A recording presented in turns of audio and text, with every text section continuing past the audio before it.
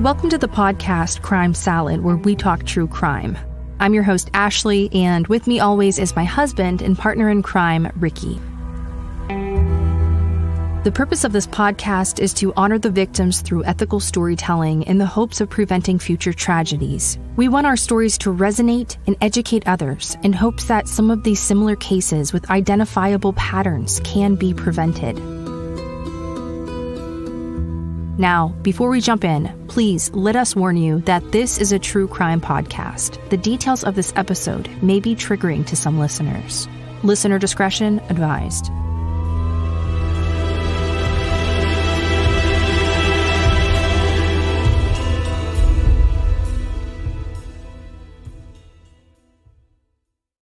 On the morning of June 2nd, 2018, Chef Daniel Brophy arrived early at the Oregon Culinary Institute.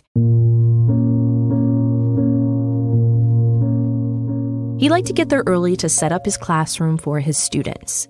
He was there filling the ice buckets and water buckets before his students arrived that day, getting their individual cooking stations ready for a full day of learning. While he was facing the sink, an intruder came up behind him and shot him in the back, piercing his lung and his heart. The shot was instantly fatal. However, his killer wanted to ensure he wouldn't survive. As he lay dying on the ground, staring up at the ceiling, his killer bent over him and shot him a second time, point blank in the heart. Then his killer fled the scene, and within minutes, his students began to arrive. One student found him unconscious on the ground and began performing CPR, while another called 911. However, there was no saving the friendly, likable chef.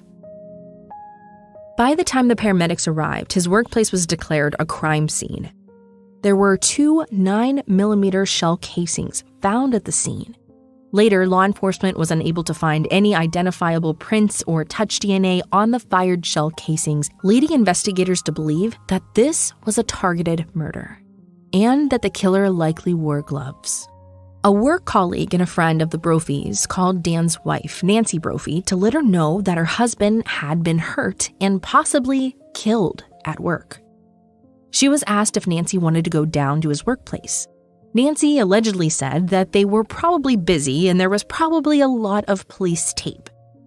Eventually, she did finally go down to the crime scene at 10:30 a.m. And once she arrived, police informed Nancy that her husband had been murdered.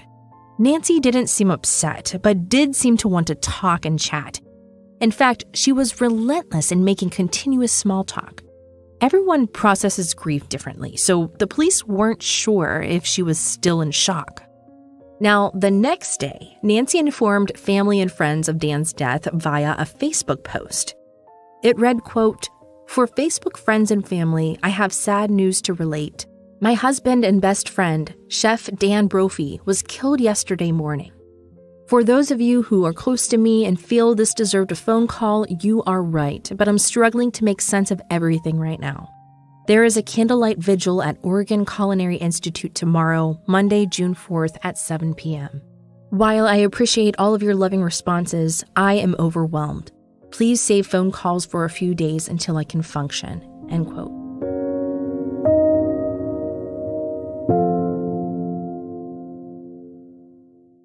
Nancy Crampton Brophy was born on June 16, 1950 in Wichita Falls, Texas.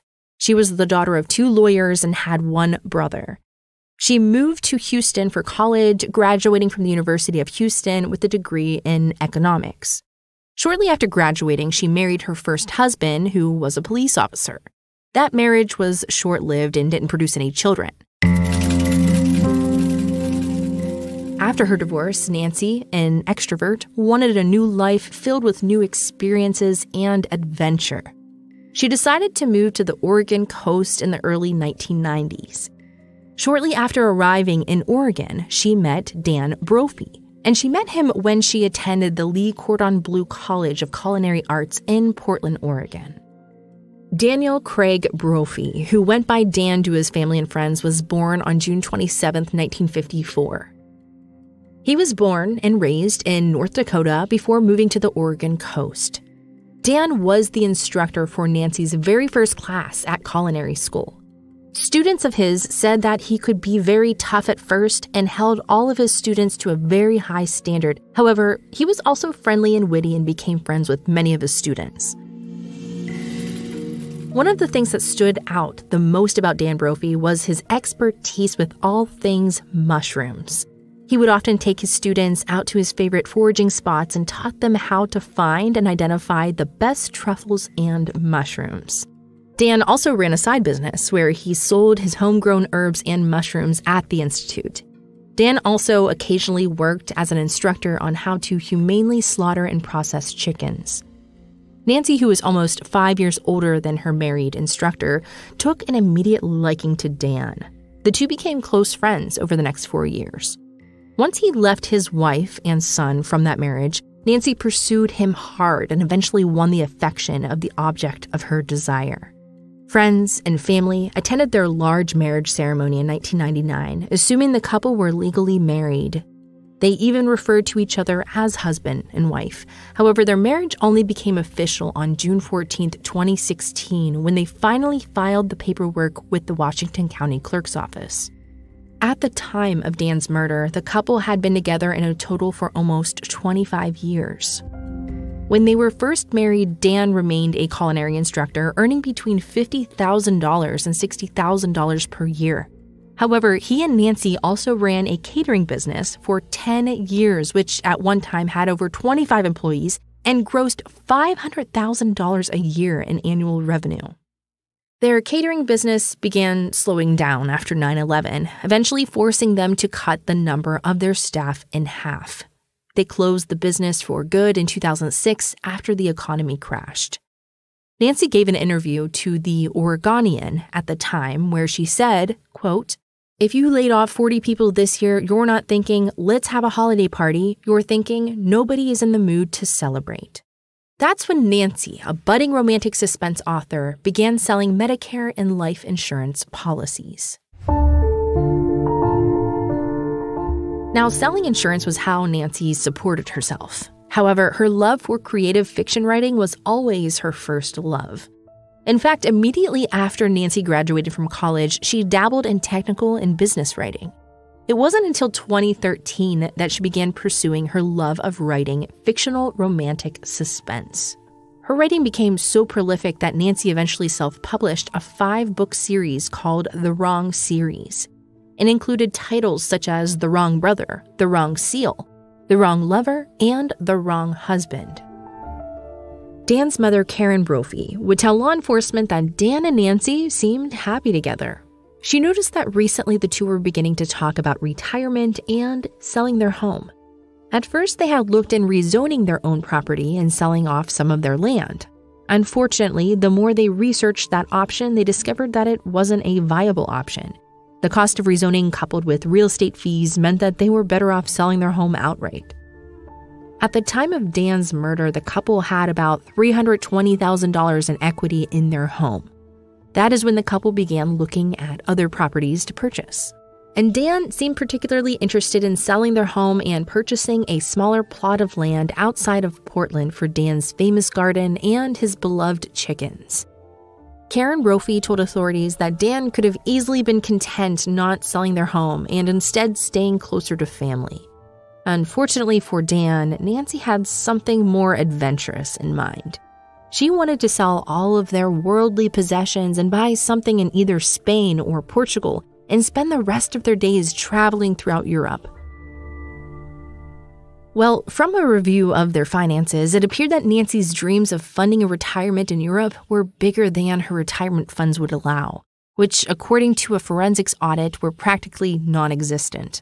In fact, at the time of Dan's murder, the couple was often behind on their mortgage payments. Yet Nancy made sure that they were never behind on their life insurance payments, of which there would turn out to be many. When law enforcement asked Nancy about their finances, she insisted that things were better than ever. But that clearly wasn't true. In fact, 6 months before Dan's murder, they had taken out a $35,000 loan from Dan's 401k retirement account. And this was about 50% of the total funds in his retirement account, and they used this money to pay off their debt and catch up on their mortgage. Despite these dire circumstances, Nancy had a positive spin on their finances. When police asked about life insurance, Nancy played dumb and said that she thought Dan had a small work policy and she personally had a $40,000 life insurance policy on Dan.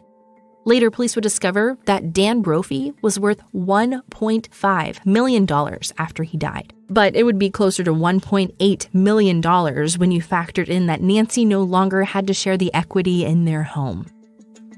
When police asked Nancy about her whereabouts that day, she told them that she was in bed as usual and didn't leave the house until around 10:15 a.m. to go down to the Culinary Institute to check on Dan.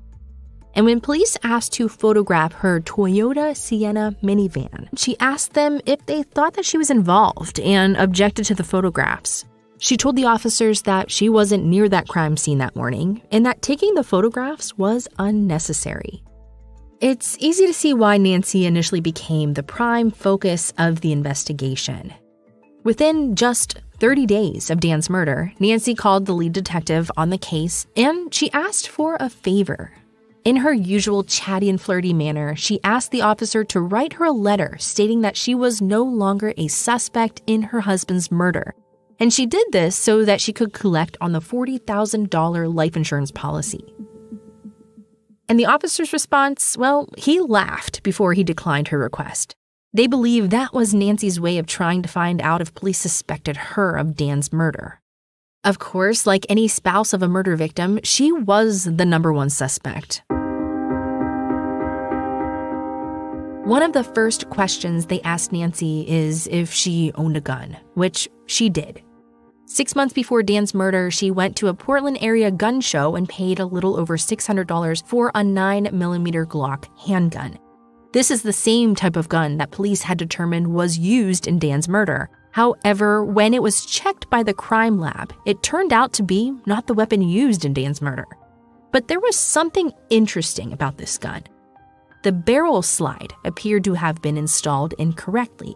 It had law enforcement wondering if perhaps the slide chamber and the barrel had been replaced. That is when they discovered that less than a week after Nancy purchased the Glock, she purchased a replacement slide and barrel from an online eBay auction for $365. But even more interesting was the fact that a few months prior to her purchase of the Glock, Nancy purchased a ghost gun kit from ghostgun.com, a site she stated she found from a New York Times article. But Nancy had an innocent explanation for these purchases. After the Parkland school shooting in Florida, Nancy became obsessed with personal safety. She alleged that Dan agreed that she should purchase a gun for their safety. Now, this is in stark contrast to Dan's lifelong objection to guns. In fact, when Nancy was married to her first husband, a police officer in Houston, one of their issues was that Nancy refused to allow him to keep his personal gun collection in their home. Now, despite these inconvenient facts, Nancy insisted that Dan give her $400 cash, which she matched with another $400 to attend the gun show and purchase the Glock. Nancy alleged that she was concerned for Dan's safety and wanted him to have a gun with him while he foraged for mushrooms. She insisted that some of the mushroom hunters were territorial about their foraging spots because the mushrooms were often worth a lot of money. Once the gun arrived, Dan changed his mind and was no longer willing to carry a gun with him for safety. But that still doesn't explain why she purchased a ghost gun kit a few weeks before she purchased the Glock. Nancy, who was never at a loss for words, explained that she purchased the ghost gun kit as a writing tool. Now, a ghost gun kit is an untraceable and unregistered homemade weapon that can be made with a 3D printer or assembled from a kit into a 9mm Glock.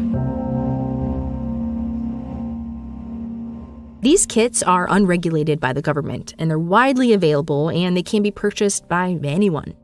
Nancy would later explain that she purchased the writing tool for an additional $675 prior to the purchase of the gun to help in the development of one of her books. And she explained that Dan was fully aware of her purchase, despite their dire financial condition, and got a, quote, hoot out of her antics. She would later explain to a jury that she had purchased handcuffs, night vision goggles, and high-powered binoculars in pursuit of her literary endeavors. She told the jury that she had an idea for a book that involved a female who was being stalked. She intended for her character to purchase parts of a gun over the internet to eventually turn it into a gun to protect herself. However, she said after watching several YouTube videos, she discovered that the kit would be impossible to assemble by herself. She was expecting something a little more on the lines of a Lego set, and instead got something that required a drill press and other tools that she didn't own or know how to use. When she explained why she purchased the additional slide and barrel, she said it's because she was obsessed with the gun parts and was, quote, amazed at how obsessed I became. Nancy told the jury that she often gets lost in her characters when planning a new book. After discovering this, law enforcement became a little more interested in Nancy's books.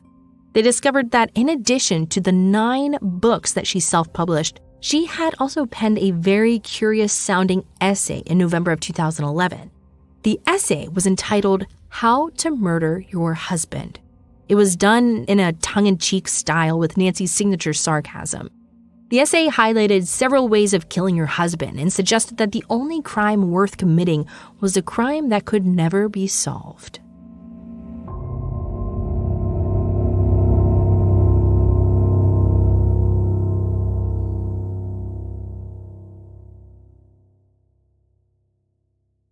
We're going to share portions of it with you. It begins with the quote, "As a romantic suspense writer, I spend a lot of time thinking about murder and consequently police procedure. After all, if murder is supposed to set me free, I certainly don't want to spend any time in jail. And let me say clearly for the record, I don't like jumpsuits and orange isn't my color." Motives. Financial. This is big. Divorce is expensive, and do you really want to split your possessions? Or if you married for money, aren't you entitled to all of it? The drawback is the police aren't stupid. They're going to look at you first. So you have to be organized, ruthless, and very clever. Husbands have disappeared from cruise ships before. Why not yours? Lying, cheating bastard, deception of any sort. This is a crime of passion. In anger, you bash his head in or stab him with a kitchen knife. Most of the time, there's a trail that leads directly to you. Each type of murder leaves clues. A crime of passion does not look like a stranger was involved. And who's left to clean up the blood from your carpet? Fall in love with someone else. Usually finances are also involved here.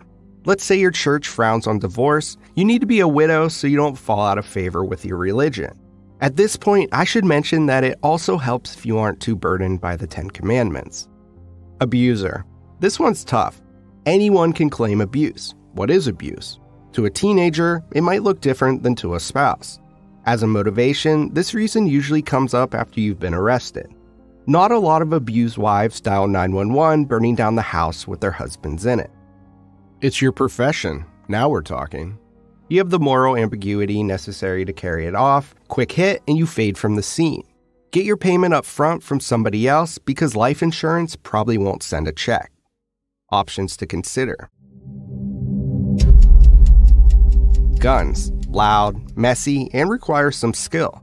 If it takes 10 shots for the sucker to die, either you have terrible aim or he's on drugs. Knives. Really personal, close up, blood everywhere, ew. Garrote. How much upper body strength does it require to strangle a person? A random heavy piece of equipment. Usually this involves hitting someone hard with the baseball bat or the pipe wrench you happen to have in your hand. Poison. Considered a woman's weapon, arsenic is easy to obtain. Worse, it's easy to trace. It takes a month or 2 to kill someone. Plus, they're sick the entire time, and who wants to hang out with a sick husband?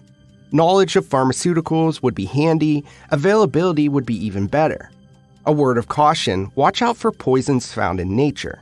They're not a sure thing, too little, too much. Your mother always told you to marry a doctor, now you know why. Hiring a hitman. Do you know a hitman? Neither do I. And an amazing number of hitmen rat you out to the police or blackmail you later. I find it easier to wish people dead than to actually kill them. I don't want to worry about blood and brains splattered on my walls, and really, I'm not good at remembering lies. But the thing I know about murder is that every one of us has it in him or her when they're pushed far enough. What constitutes good romantic suspense is the whys. What happened that forced the person into this situation? How will they justify this action? By the way, he needed killing is not a legal defense. A confidence whispered in the dark is no longer a secret. What if killing didn't produce the right results? Would they do it again? Could they do it again? What if they liked it? Whoa, there's an idea for a new story.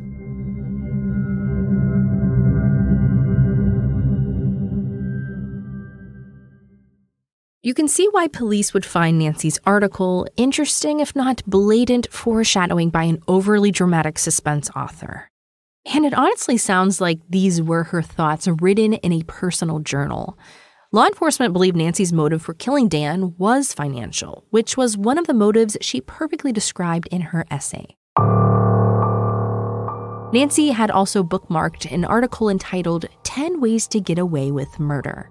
Once police viewed video evidence that Nancy was driving around the crime scene in circles at the time of Dan's murder, they believed they had enough to finally arrest her. And when they did arrest her, she seemed shocked and stated, "You must think I murdered my husband." To which they replied that they were very sure. Due to COVID, Nancy's trial didn't begin until April 4th, 2022. And at trial, the prosecutor stated, quote, Dan Brophy was content in his simplistic lifestyle, but Nancy Brophy wanted something more. The bottom line is Dan Brophy was worth almost $1.5 million to Nancy Brophy if he was dead, and he was worth a lifetime of financial hardship if he stayed alive. Nancy Brophy planned and carried out what she believed was the perfect murder. A murder that she believed would set her from the grips of financial despair and enter a life of financial security and adventure, end quote. At trial, Nancy's defense centered around a homeless man who would often sleep outside the Culinary Institute. Police dismissed this theory early because Dan wasn't robbed and nothing was missing. The prosecutor put up a floor plan for the Culinary Institute and showed clearly that Dan's classroom was located in the back of the facility, and it was very difficult to get to unless you knew exactly where you were going. The prosecutor also showed the jury a video from the day of the shooting, and it showed Nancy in her van driving around the facility at 7:08 a.m. and again at 7:28 a.m. when she finally left the area. Nancy clearly lied to investigators about her whereabouts that day. She had an expert witness testify that Nancy was so shocked after learning of Dan's death that she developed retrograde amnesia that caused her to forget the details of that morning. Later, she would say that she was probably running on autopilot and went to get a coffee from Starbucks and was just aimlessly driving around working out plot points for her next suspense novel, something she said she did often. On cross-examination, Nancy admitted that she must have been the person driving around the crime scene at the time of Dan's murder. However, she said she knew that she wasn't responsible for his murder because of how she felt in her heart. She said that this was the best time in their lives, and they both were still happy in love with each other. Now, Nancy had no explanation for why police were unable to locate her ghost gun kit or the extra slide and gun barrel for her Glock. The prosecution believes this proves that Nancy disposed of them since they were used in Dan's murder. Dan had an adult son named Nathaniel Stillwater, and he testified against Nancy. He told the jury that he was initially estranged from his father once he began dating and then married Nancy. He said that he had reconnected with his father once he turned 21, and the two had become closer ever since. Nathaniel testified that after Dan's murder, he offered to loan Nancy money. However, he said that she declined his offer and had gone from someone who was always concerned about money to someone not worrying about money at all. He also testified that Nancy never informed him that his father had been murdered. Instead, he was told by his grandmother, something he testified will forever be seared in his mind. A computer expert testified that Nancy had made several incriminating searches from her computer, including ghostguns.com, kickback with a Glock, gun shops in Portland, when do you have to register a gun in Oregon, gun safety classes, Glock 17 slide, how to sell a gun in Oregon, how to load a Glock, and how to clean a Glock. Numerous witnesses testified that while Nancy wore the pants in the relationship, the couple got along well and had an ideal relationship based on mutual love and compromise. Some even described the relationship as idyllic. Nancy's defense also called several of her writer friends as witnesses. Several of the witnesses testified that Nancy had told them about her ghost gun purchase and that they knew that she was using it for a writing tool. In fact, one of her witnesses admitted to spending several $100s on similar writing tools. On day 21 of the trial, Nancy took the witness stand in her own defense. In a very chatty manner, often going down what her attorney called rabbit holes, she attempted to answer the questions. Nancy described herself as an extrovert and Dan as an introvert. She stated their personalities complemented each other. In fact, she told the jury that she never met a rabbit hole she didn't like. She told the jury that when Dan died, it was like losing an arm. Despite having 6 insurance policies totaling over almost $1.5 million, Nancy insisted that she was better off financially if Dan had lived. On cross-examination, Nancy reluctantly admitted that if Dan had lived past 78 years old, most of that life insurance would have been reduced to just about $67,000. She had no answer to why the ghost gun kit or the slide and barrel she purchased on eBay were never found. And she stated that while she had no specific memory of driving around the crime scene, she did have a distant memory of herself sitting in an empty parking lot writing. She recalled seeing a homeless man walking back and forth near her car, and so she moved her car because she didn't want to be distracted. She explained that she did often drive around with her notebook and she would pull over when ideas came to her. She also told the jury that she didn't grieve publicly because she hates expressions of public grief. She told the jury that it was a worthless endeavor and doesn't accomplish anything positive. She said when she was alone, she was a watering pot gone astray, and she said it embarrassed her how often she cried. She insisted that just prior to Dan's murder was one of the happiest times of their lives. Perhaps she should have clarified this point a little more. On redirect, she also admitted that she believed anyone could be pushed to murder under the right circumstances. At one point in her testimony, she compared the gun parts to omelet ingredients. She said eggs and flour don't make an omelet until you put it all together. Just like a gun kit isn't a gun until you put it all together. When she was asked why she never told the police about her ghost gun kit or the extra barrel and slide she purchased, she said she didn't want to tell police how to do their job. During closing arguments, the defense attorney Kristen Weinmiller emphasized that the jury had to be convinced beyond a reasonable doubt that Nancy murdered her husband. She told the jury that the prosecutor had failed to meet this high burden. Then she described to the jury how happy the Brophy marriage was based on the testimony of many of the defense witnesses. She criticized the prosecution for failing to prove a motive for Dan's murder. Apparently, she forgot about the $1.5 million worth of motive. She insisted, despite Brophy's recent loan from Dan's retirement fund, that the couple wasn't desperate for cash. She told the jury that Dan didn't want to retire and he intended to work for many more years to come. She said that Nancy, who resembles an adorable white-haired grandmother, could have divorced Dan if she was concerned with money and married one of the many wealthy men who were lined up to marry her. She told the jury the more likely scenario is a homeless man killed Dan with the intention of robbing him but left after shooting him. Then she reminded the jury that Nancy was a planner who was used to planning entire novels with intricate plot points. If she had wanted to murder her husband, she wouldn't have been seen on surveillance camera at the time of the murder. She ended her closing arguments by telling the jury that Nancy's eyes twinkled and sparkled when she talked about the love of her life. The prosecution's closing arguments were delivered by Sean Overstreet. Attorney Overstreet told the jury that Nancy's memory worked fine on a direct examination by her own attorney and only conveniently failed her on cross-examination. He asserted that her memory problems were a convenient alibi. Then he went through the surveillance videos showing Nancy circling the Culinary Institute right before and immediately following the time of the murder. He reminded the jury how odd it was that Nancy never asked the detectives how her husband died. And he told the jury how unlikely it was that Nancy would spend almost $1,600 on a gun and gun parts when she could barely keep up with her mortgage. He ended his closing arguments by suggesting that Nancy needed Dan's life insurance so she could retire to Portugal and travel.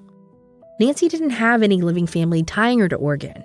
He said Dan was never going to agree to retire to a foreign country away from his parents, his son, or his grandchildren.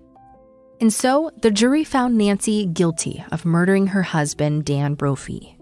At sentencing, the presiding judge sentenced Nancy to life in prison with the possibility of parole in 25 years. That would make Nancy eligible for release on her 94th birthday. Dan Brophy's mother and son both gave written victim impact statements. Dan's mother said that Nancy had taken a part of her family she would never get back, and she hoped Nancy would find God's grace.